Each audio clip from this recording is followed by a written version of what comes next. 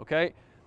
On this throwing category, passing and shooting are both encompassed, okay? Passing, there's no difference. There's no difference. Shooting is throwing harder, all right? We want to simplify it as coaches and definitely simplify it for these kids too. They don't need to have all these different forms and techniques from passing to shooting. It's the same thing. If you can throw a ball, you could do it harder and there's your shot, okay? So I have 4 different categories of throwing laid out for us.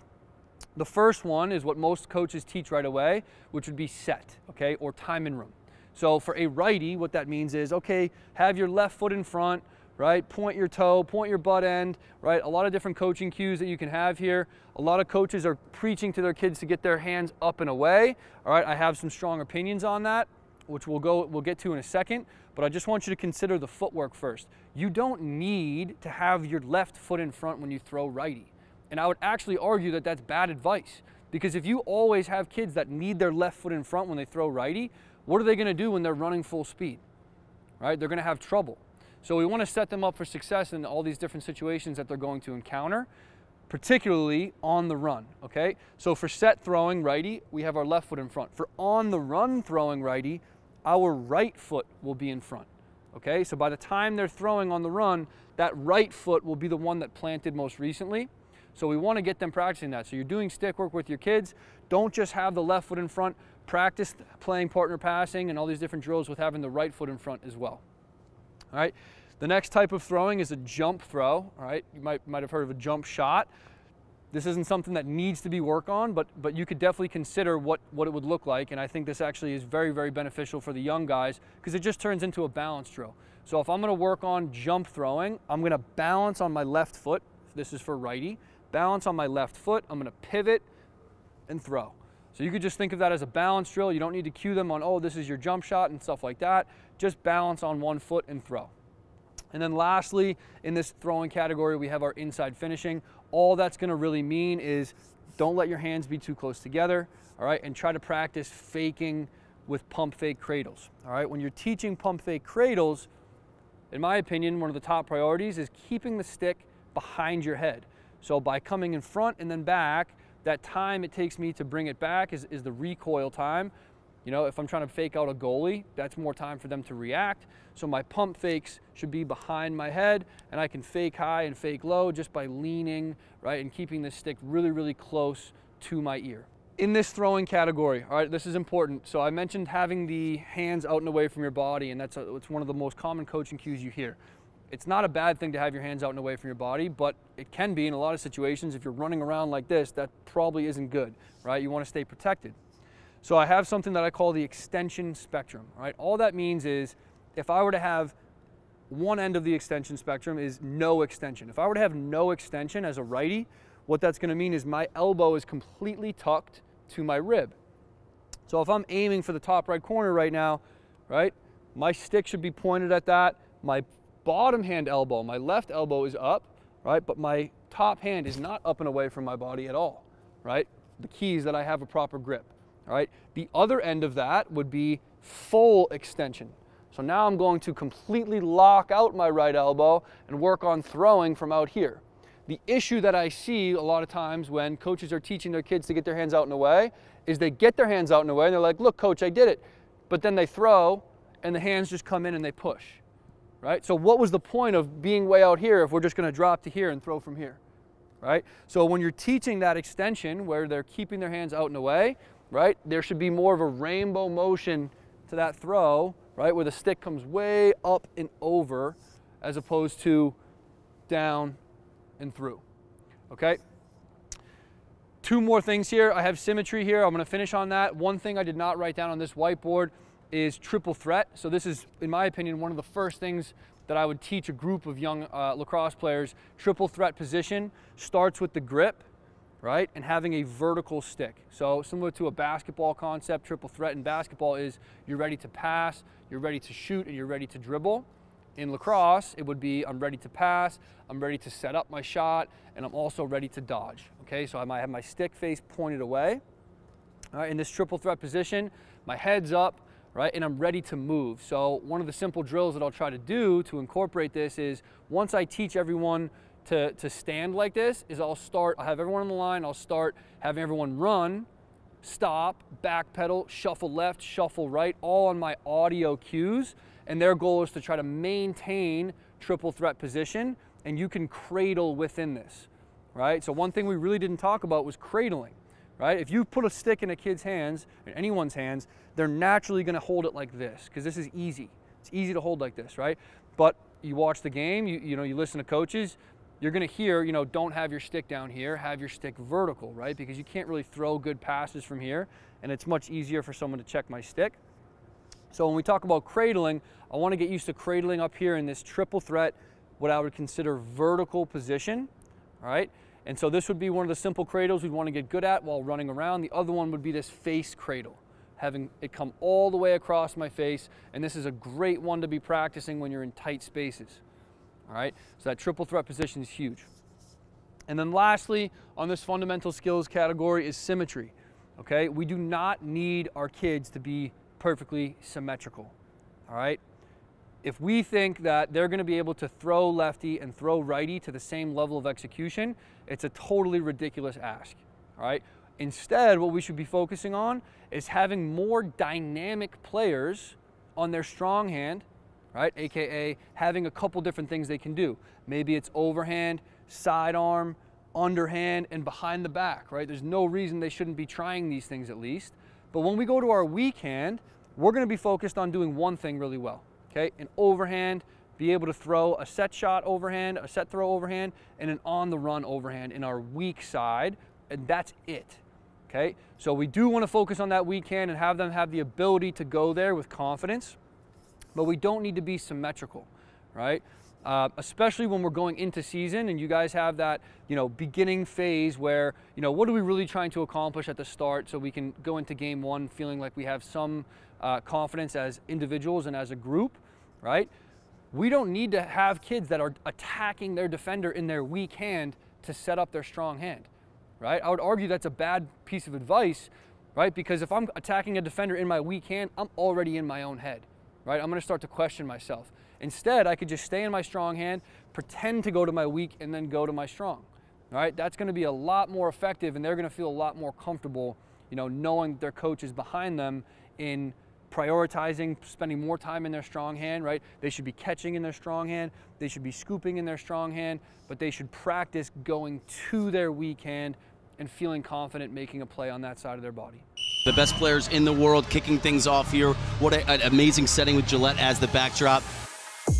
Over the last decade, Gillette Stadium has become known as the premier destination in professional sports. To be, in a really special lacrosse community in Massachusetts and outside of Boston, there'll be all sorts of emotions going into that weekend. To walk into Gillette for opening weekend, I mean, that is as professional as it gets.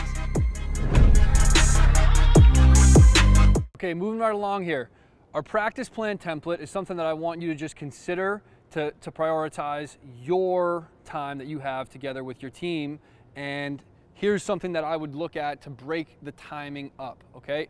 So I have these 3 phases. You have your intro phase where we're gonna be in one big group. So ideally the head coach would be facilitating this part, and the other coaches that are available are going to be making sure, doing their best to make sure everyone is paying attention and everyone is doing what they're supposed to be doing, but we can all be doing the same drill. Usually that's going to be some sort of a stick work drill, whether it's star passing, line drills, partner passing, a lot of different drills that we could work on having everybody doing at once. But everyone would be performing the same drill, and the coaches we have available are then going to facilitate that as best that we can. All right. From this intro section, let's say we have somewhere between 75 minutes and 90 minutes for a practice plan. This is probably 15 to 20 minutes. Right, our intro. Some kids are showing up late. We can start that drill as kids show up and get them going as they're all geared up. And then once everybody's dialed into that drill, maybe we focus on picking up the intensity. Then we'll move on to this next phase.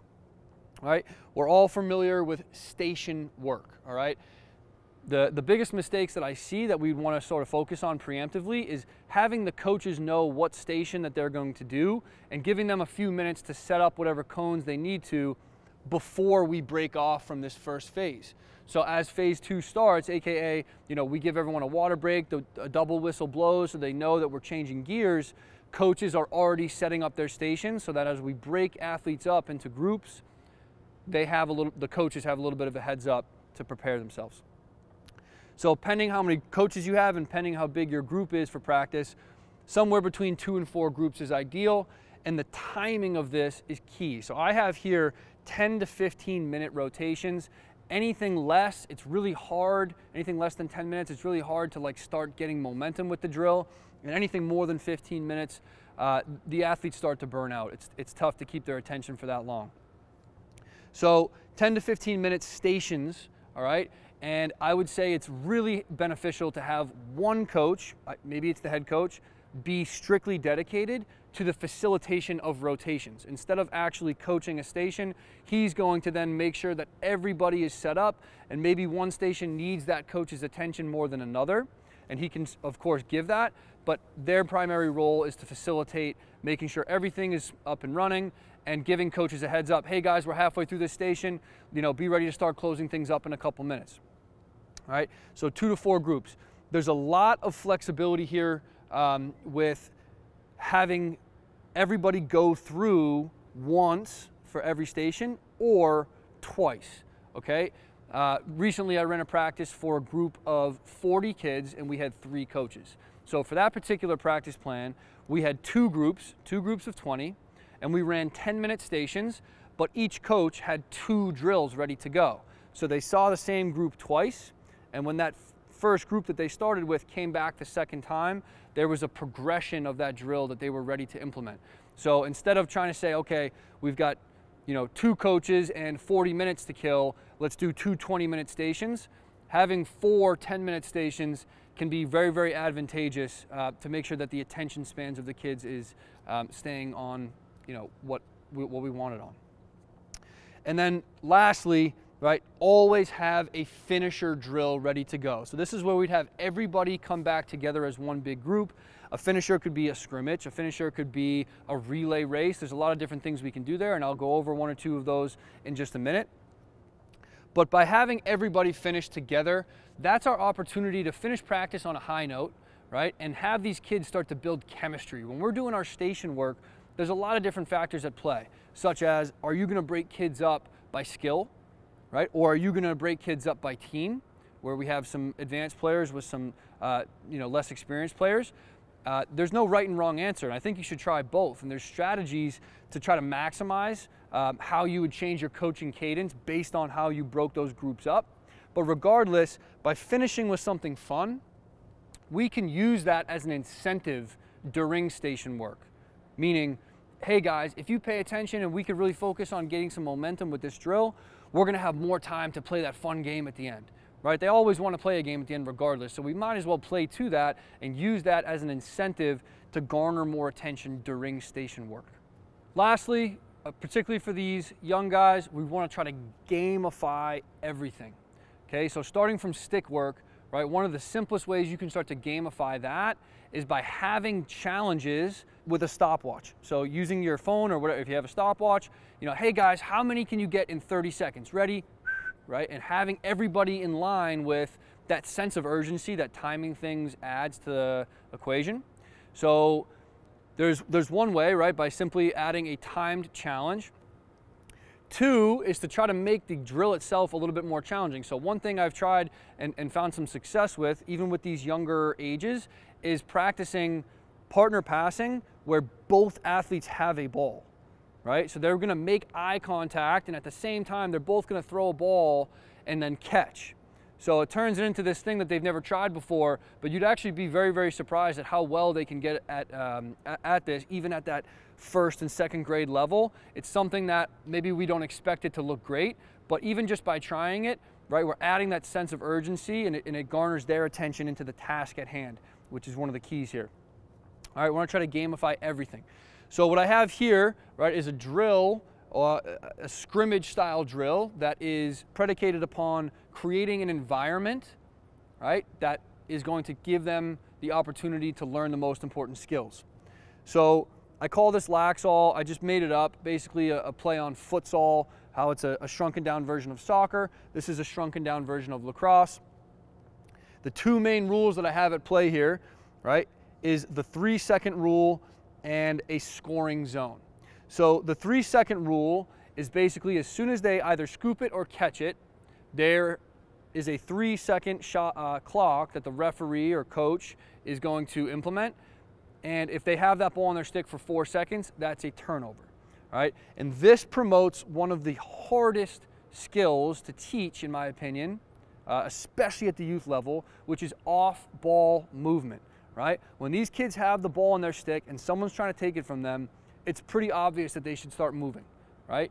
But it's all the other kids that are standing around that are unsure of, where they should go and how often they should cut and things like that.